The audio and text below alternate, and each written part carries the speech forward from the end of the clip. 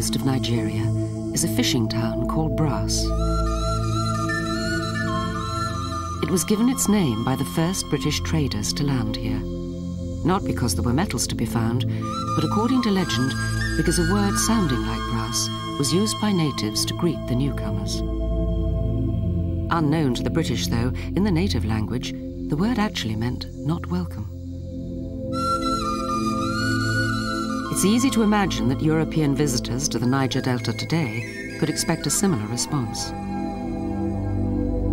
For some 40 years after the discovery of oil within sight of these communities, nothing much here has changed. Cut off from the outside world by thousands of miles of waterways, the people of the Akassa Clan live today as their ancestors might have done. But if things don't change, and change soon, they may not be able to survive much longer.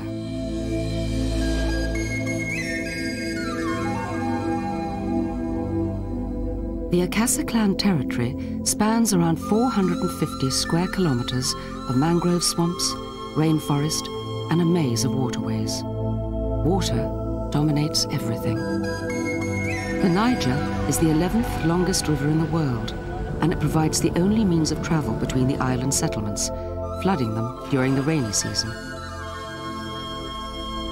The river is a source of food, drinking water, and a communal toilet.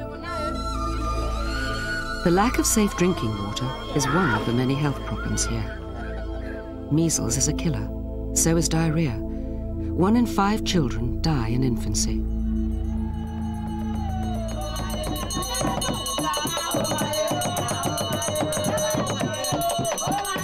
Nearby, someone lies seriously ill. In the past, the Akassa have fought illness through rituals and superstition. Their knowledge of medicines is restricted to those they can make from plants and fungi found in the wild. But these are disappearing because the rainforest in which they grow is also disappearing. Hundreds of miles away, vast stocks of timber are yesterday's rainforest, and the markets are hungry for even more. With few mature trees left to cut, the target has become the next generation of trees. Yet the people living on the Niger Delta depend on these trees for boats, without which there can be no transport or fishing, the Akassa's main occupation. If the trees don't survive, nor will the Akassa people. Help is needed, but the Western world has become familiar with the cries of poverty from Africa. And anyway, the Akassa people are surrounded by failed reminders of the aid they've had in the past. Grandiose plans for sanitation, schools, hospitals, and power plants today lie unfinished and abandoned. Also here, the remains of buildings put up more than a century ago by the first English traders. Those early pioneers thrived on the culture of self-help.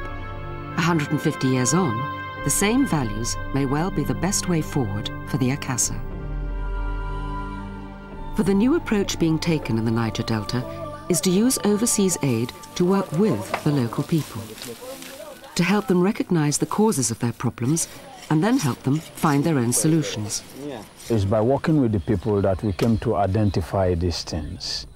The people now, having identified their problems, started to think about what to do about this problem. The Akassa Community Development Project is funded through charity Pro Natura, and it's encouraging the people to work together for the first time. This new way has now given us a sense of direction. It has given us a sense of belonging, in fact. We had no planning. We are doing our things, self-help projects without planning, without proper direction. But now with the Akassa Development Project, we now know where we are heading to. We plan, and we all meet together and discuss. We're having more confidence within ourselves. Hey, Tola! So what is it that the project is helping the Akassa to plan? One issue that's central to their way of life concerns fishing. For most of the Delta people, fishing dictates daily routines and provides their main food. It's dependent on the tide and takes place regardless of time of day or weather. Once landed, there will be work smoking the fish and mending damaged nets. But first of all, there must be a good catch.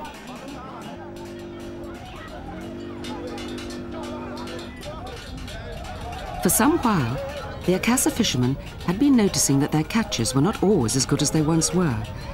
They also recognized that they were catching in their nets fish that were either too small or that they didn't want. What they hadn't been able to do was to confront the problem and to resolve it.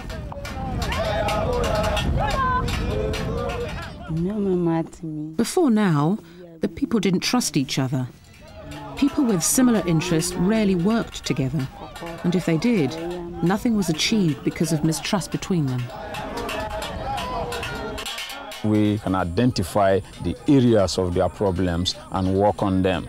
But that is not all. They see it as a significant problem, so in their planning workshops and all that, they've actually taken steps to control fishing. They know, for instance, that certain nets have a mesh size that does not make for good fishing. And so they've banned them because it catches indiscriminately. So that is one step forward.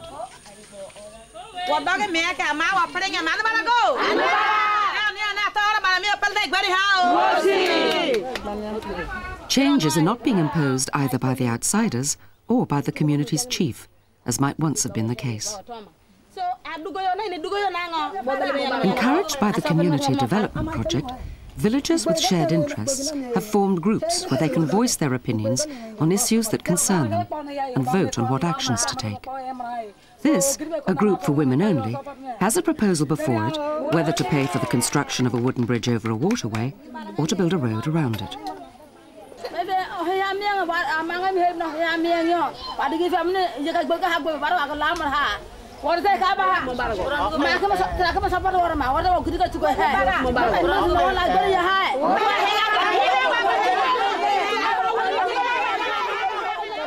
Everyone is given a chance to talk. No one person makes decisions. Everyone contributes.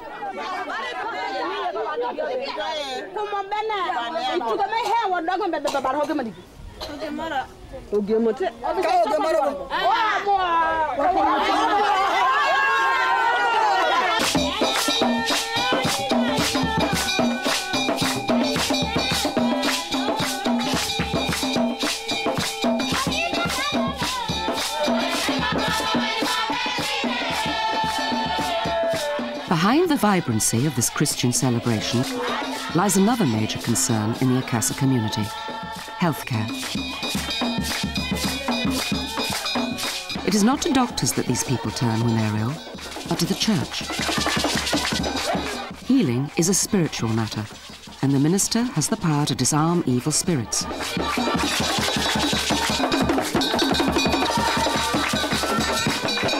Most of the people here don't know the causes of diseases, even less about how to prevent them. There is no understanding of modern medicines, and any drugs available are used without knowledge or guidance.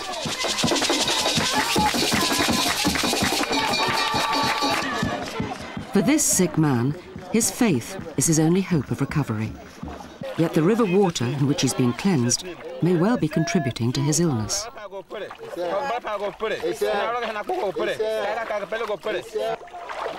Across the Niger Delta, health facilities are few in number and limited in resources.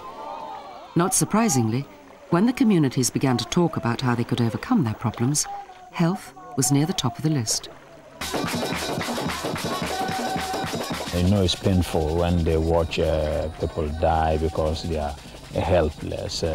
And so we talked. They knew their problem. They also knew the solution to the problem. And so they are getting together now to do something for themselves.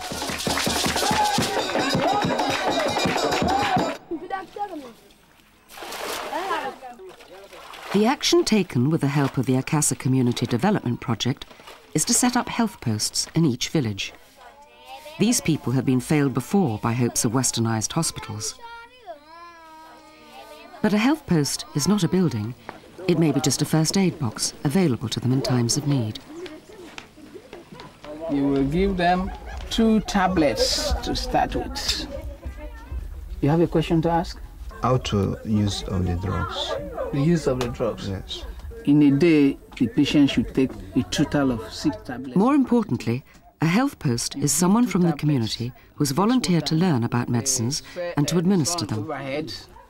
And teaching them is a qualified doctor, provided by the Akassa Community Development Project. Adult, you give 2 tablets for him to swallow at once. Health center. Before now, we didn't know some of the health problems we had. With this doctor, we have learnt about some of the problems and found out some are caused by us, some are natural. And we now know how to cure some minor illnesses like headaches and stomach aches. Now the villagers have someone 24 hours a day to help them with basic health care. It may not be much by Western standards, but for the Akassa, it's an important change. As you see, communal effort is successful. They appreciate it and they're embracing it. I can tell you most people have built their health posts and most people have built boxes to put their drugs, and they are training the health post attendants, and soon we think the question of disease outbreaks are just spread, things like cholera will be a thing of the past.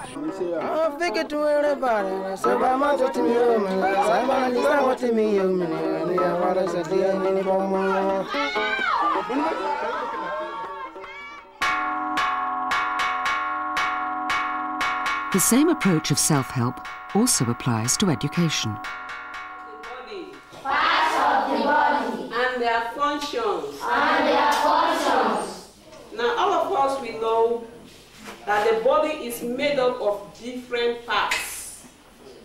This body, you see, is made up of different parts. Some communities have state-run schools. Where they don't, again the community is working together, providing an education for its children. Apart from breathing, through education will come change, and with change may come prosperity. Our leg to walk. We use it for walking. We use it for walking. We use it for walking. Now sit down. Give her a hand. Close your eyes. What am I doing? So seriously are they taking education. In another village that has no school, a fisherman has given up his livelihood and volunteered to become a teacher. He will be paid by the community, not in money, because they have none, but in a regular supply of fish.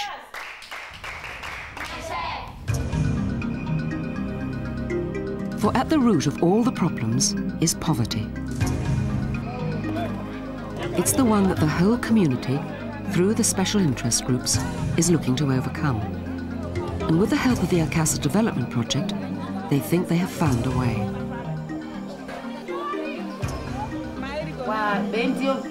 We formed this group because we want to buy fish directly from the fishermen, smoke them and sell them.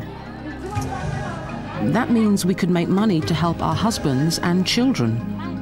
We don't want the outsiders to buy directly from the fishermen. We want them to buy from us.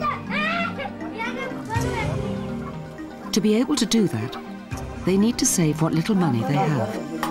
It's something they've never done before. So central to the development plans here is a savings and credit scheme. Each interest group collects a fee from its members, and this is banked inside special boxes. Cash accumulated is lent to other villagers to fund their own small projects. For the first time, this simple system gives all the villagers an opportunity to escape the poverty trap.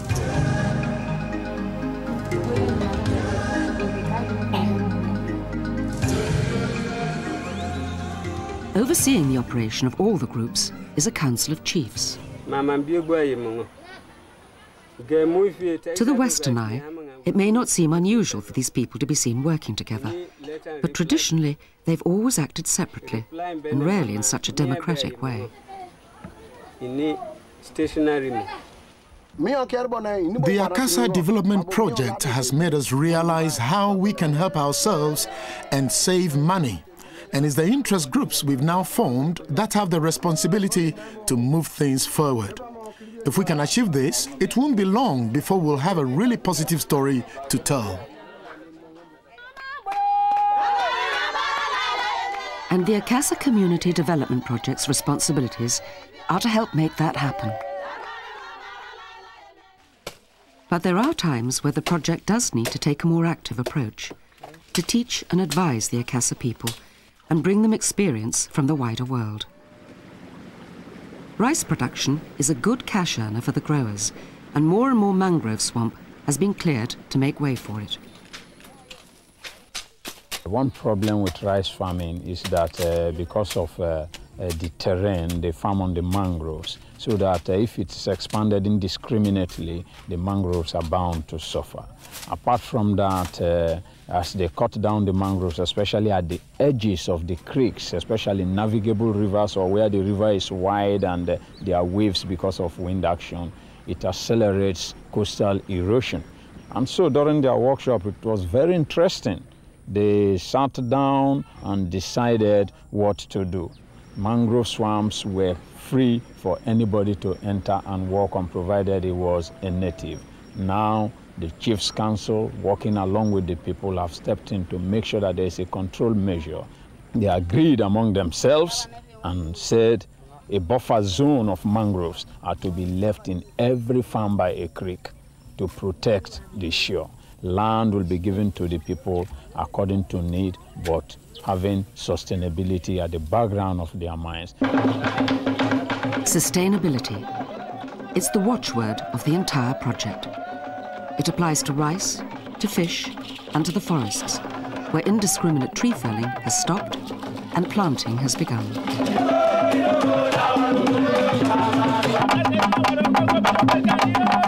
Nothing is started that the communities don't want and can't keep going.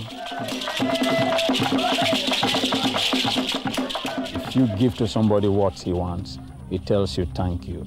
You throw things at him that he doesn't want. Sometimes you may think it's a wonderful gift. It becomes a nuisance, and he thinks you are dirty in his backyard. This project is the best thing that has ever happened to Akassa Clan. From the way they have embraced it, you can see they believe in it. I feel that the project should not end with Akassa Clan alone. If after they've embraced it fully, and we know it's a sustainable project for them, I will want the project to move to another area in Bayelsa State. Since it's not a blueprint, we cannot write out a process and say, follow it this way. But I think it's working. I now come to believe that there is future. We have future now. We have future for our children. There is hope that after a time, the community will grow and will grow in a better life. Even a journey of 1,000 miles begins with one step, and this is the first and most significant step of the journey, and it will see us to the end of the journey properly.